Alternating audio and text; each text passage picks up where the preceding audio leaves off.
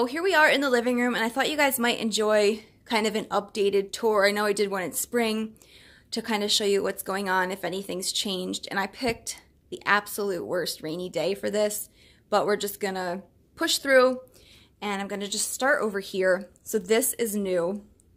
This is a plant chair that I found for free, and this is a Mandula pothos that I picked up at Walmart. Actually pretty recently. This is two planted in the same thing. Over here I have my snake plant and my Alocasia Regal Shield. I love this guy. He hasn't done much since I brought him home, and he gets dusty really easily. I just had him outside like 2 days ago and hosed him off, but that's the new leaf that he had pretty much since December. So I'm thinking maybe a humidity thing, maybe he needs more. And I just added this light. I'm just going to flash up quickly so you can see. What I did right now, I'm just trying it with like an LED bulb that has a high Kelvin rating. I think that's what it's called. Anyways, it means it has like brighter kind of broad spectrum light. And I'm just going to kind of see if it will do anything.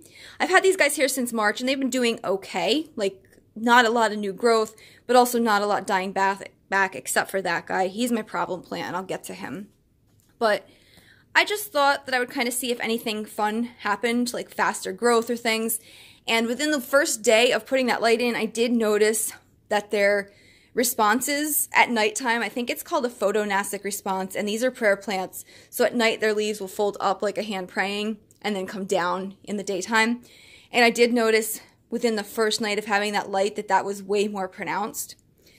So this one here is my Maranta. I just picked him up during quarantine.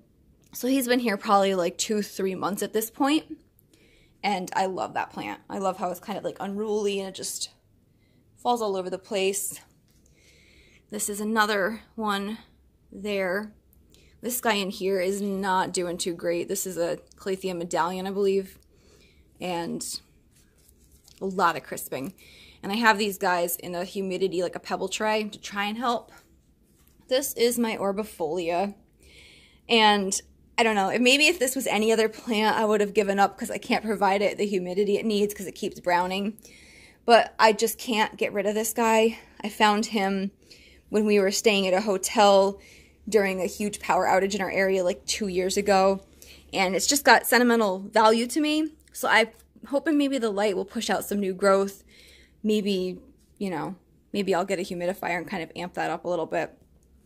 That's my Mosaica.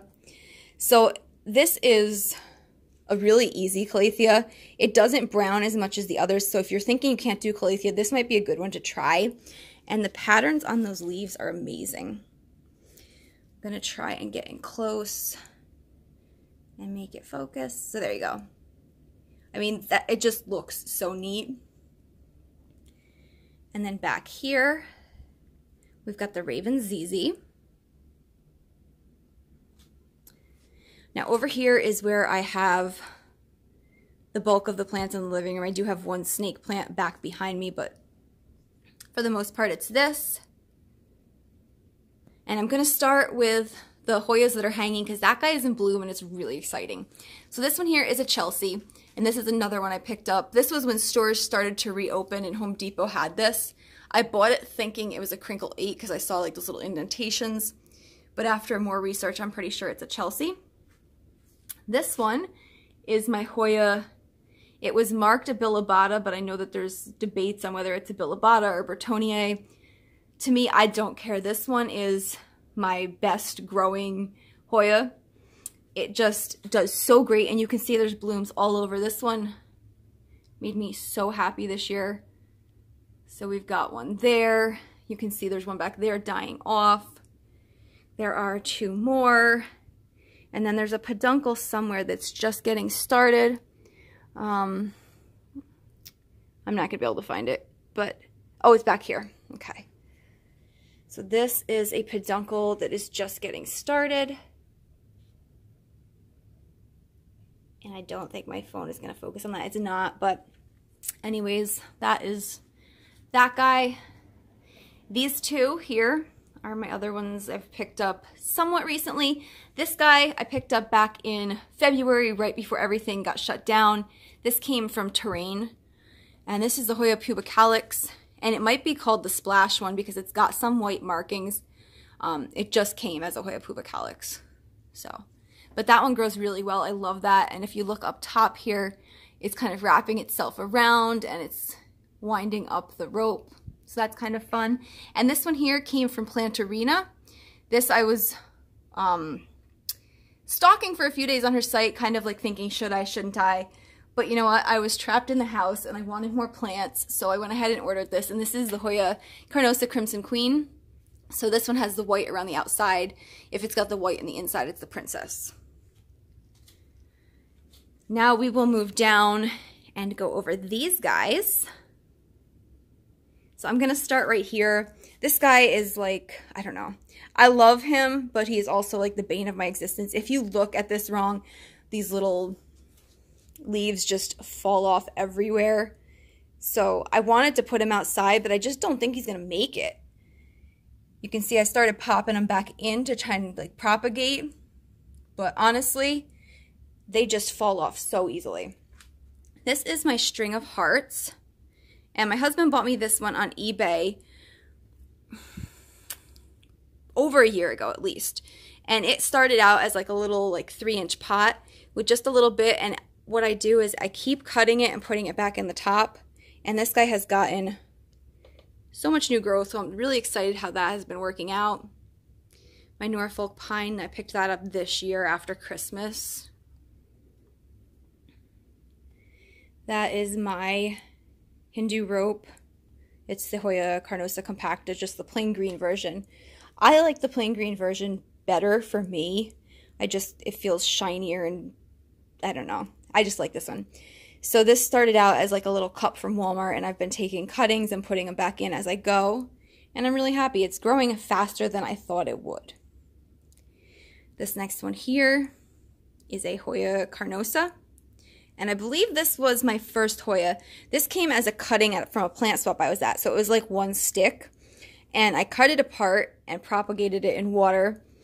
And it's about a year, maybe a year and 2 or 3 months later, and I ended up with this. It's grown to be this much in a pot. So this one's pretty fast growing for me too, honestly. And it's starting to put tendrils up now. So we'll see.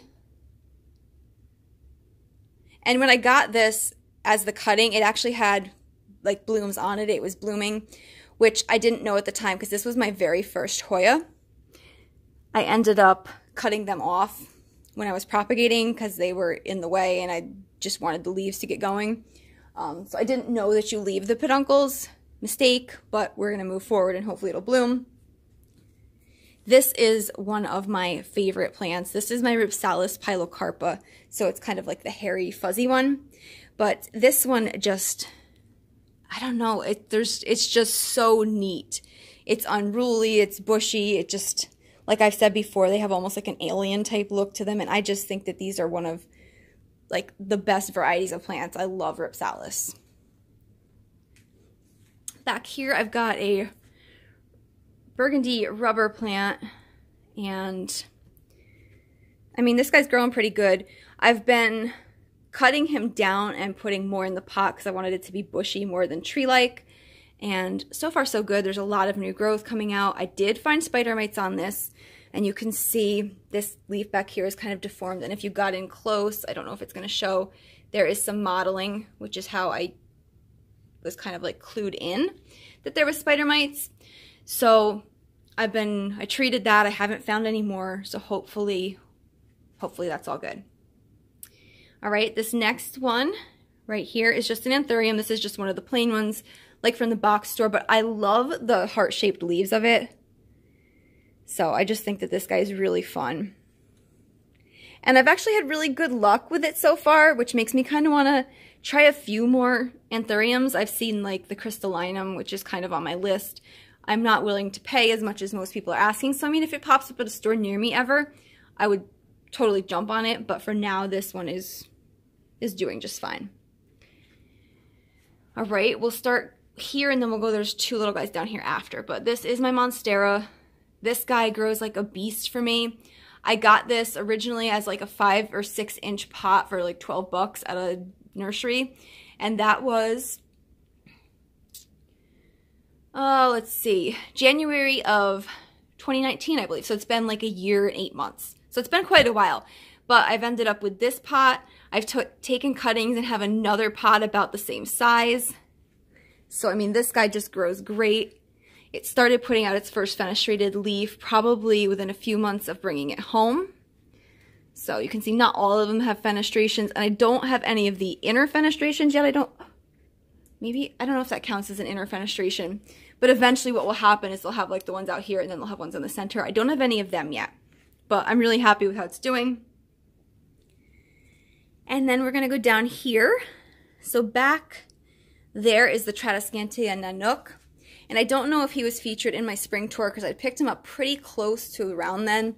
I had seen Nick Pileggi show the Tradescantia Nanook in a video, and it went on my list like right away. And I just happened to find it at Home Depot that month. They had a succulent display that had these guys. They had string of hearts, string of dolphins, things like that. So I brought this guy home. And then the last one here is the Xerosissius danguyi. It's called the Silver Dollar Vine. But I love the leaves like this, so they're kind of chonky. And this one actually is getting a lot more growth than I thought it would. I was thinking that this is going to be a slow-growing succulent type plant, but it has pushed out a lot of new growth. So you can see all these little ones here. This is how the leaves start out, and then they will grow to be this large size. So I've got some new growth there. I've got some new growth here and here. And then down in there, you can see that one's already starting to get a little bigger. So this one is actually, oh, and then there's another one there. This one's actually doing really well for me. And then I'm going to bring you over here. This is the terrarium lamp that I set up at the beginning of quarantine. So this is just a lamp from Walmart, and it's a fillable lamp, but what you want to make sure is with the fillable lamp, the power cord comes out of this top part. You don't want anything in the bottom to have anything to do with electricity or anything like that. So you want the power cord to come out of this top part. And then all I did was just put a little bit of caulk on the exactly opposite of this so that no water would get up into the electronic parts. And then inside of it is a glow star fern and a nerve plant. Now the glow star fern is not doing as well as I thought it would. I mean, it's still doing okay, but parts will touch the glass and brown. I've opened this twice for maintenance since March. So basically I'll open it, take off any of the browning leaves, and then the nerve plant I have had to trim each time and put propagations in because that guy grows like a beast in there. So basically I've planted this in March. I've opened it twice to kind of cut down or like move anything that was browning. And then I just put a couple squirts of water, close it back up and leave it. And then my final plant in the living room is this snake plant. This one doesn't get a ton of light, but it does, I mean, it's put out that new growth since I've had it. This is also another plant that I got as like a, not a cutting, but like a small plant at the plant swap. And it's inside of a terracotta pot. That way it will dry out quickly. But I wanted it to kind of be like hair coming out of that girl, so I thought that was kind of fun. And that is the only one on this side of the room. So I hope you guys enjoyed seeing the update on my living room plants for summer, kind of beginning of fall. And I will see you in the next video.